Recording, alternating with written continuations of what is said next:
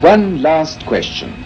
Suppose, Lord Russell, this film were to be looked at by our descendants, like a Dead Sea Scroll in 1,000 years' time. What would you think it's worth telling that generation about the life you've lived and the lessons you've learnt from it? I should like to say two things. One intellectual and one moral. The intellectual thing I should want to say to them is this.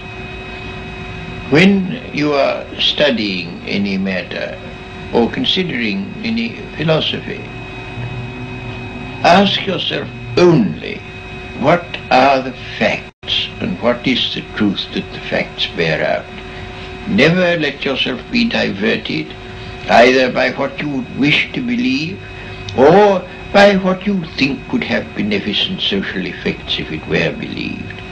But look only and solely at what are the facts. That is the intellectual thing that I should wish to say. The moral thing I should wish to say to them is very simple. I should say, love is wise, hatred is foolish.